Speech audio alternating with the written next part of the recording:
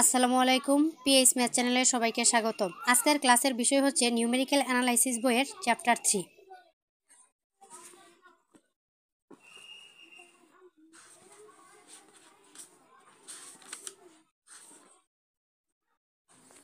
একটা অঙ্ক সমাধান করব।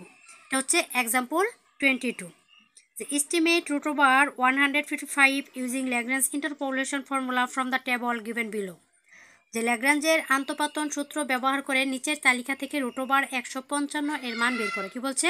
যে ল্যাগ্রাঞ্জের আন্তঃপাতন সূত্র ব্যবহার করে নিচের তালিকা থেকে রুট ওভার 155 এর মান বের করে। এখানে মান দেওয়া আছে, এক্স এর মান দেওয়া আছে হচ্ছে 150, 152, 154, 156, আর ওয়াই ইজ ইকুয়াল মান দেওয়া আছে রুট ওভার এক্স 12.247, 12.329, 12.410, 12.490 এটা দেওয়া আছে। এক্স এর মানও দেওয়া আছে, ওয়াই এর মানও, Y is equal root over x এর মানও দেওয়া আছে। তাহলে আমরা সলিউশনে যাই। যে এখানে এক্স ইজ ইকুয়াল 155, এই যে এখানে কিন্তু দেওয়া আছে যে 155, x not is equal 150, x one is equal 152, x two is equal 154, x three is equal 156, আর এখানে why not is equal 12.247, Y one is equal 12.329, Y two is equal 12.410, R Y three is equal 12.490। এটা এখানে দেওয়া আছে। তাহলে আমরা এই ছকটা Lagrange interpolation সূত্র নির্ণয়ের জন্য আমরা এই ছকটা করে নিব। এখানে x minus x not minus x one, x not minus x two, x not minus x three, অর্থাৎ এক্স নট থেকে সবগুলো বাদ দিয়েছি। এখানে তো আমি আর এক্স নট থেকে এক্স নট বাদ দিতে পারবো না, এই জন্য এক্স নট থেকে এক্স ওয়ান বাদ দিয়েছি।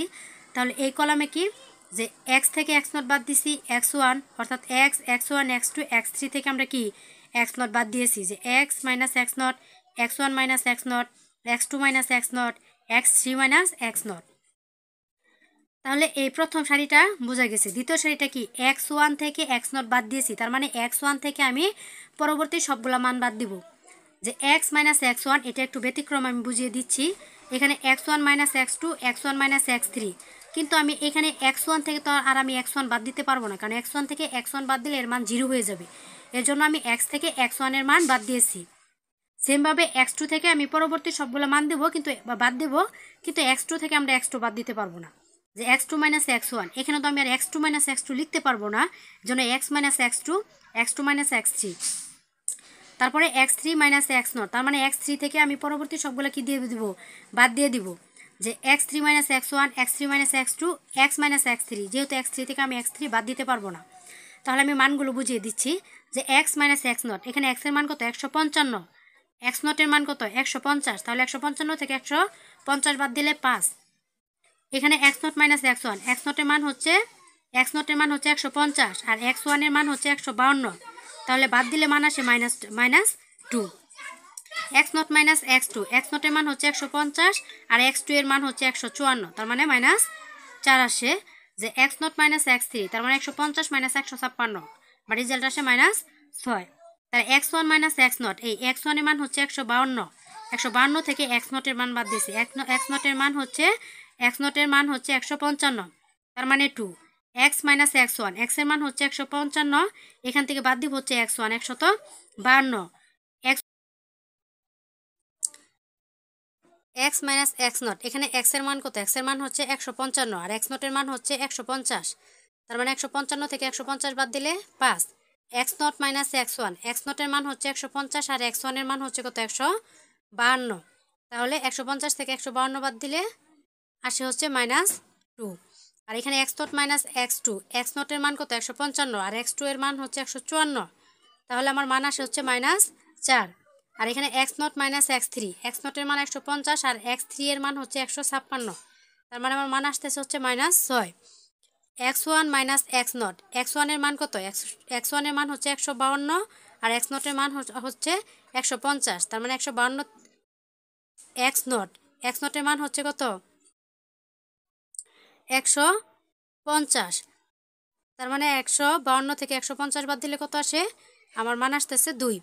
X minus x one, x এর মান 155, আর এক্স ওয়ানের মান হচ্ছে 152, তাহলে আমার মান আসতেছে 3। একইভাবে x1 থেকে x2 বাদ, x1 থেকে x3 বাদ, তারপরে x2 থেকে x0, x2 থেকে x1 বাদ দিলে যে মান আসে, যেমন এখানে 155 থেকে 154 বাদ দিলে 1, 154 থেকে 156 বাদ দিলে -2, তারপরে এরকমভাবে 6, 4, 2, -1, এগুলো আমার কি আসতেছে?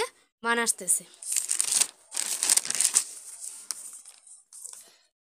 তাহলে আমরা জানি ল্যাগ্রাঞ্জ ইন্টারপোলেশন ফর্মুলা অনুসারে আমরা এর পূর্বের ক্লাসে আমরা এই সূত্রটা কি সবাইকে মুখস্থ করতে বলছিলাম। আজকে এই সূত্রটা x minus x1 x minus x2 x minus x3 by x0 minus x1 x0 minus x2 x0 minus x3 into y not।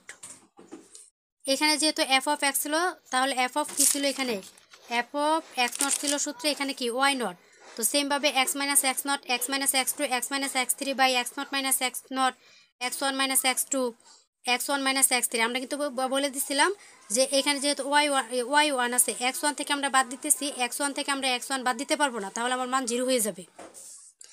Same ভাবে x minus x0 x minus x1 x minus x3 by x2 minus x0 x2 minus x1 x2 minus x3 into y2 plus x minus x0, এরকম ভাবে আমরা কি সূত্রটা ল্যাগ্রাঞ্জের সূত্রটা লিখে নিয়েছি।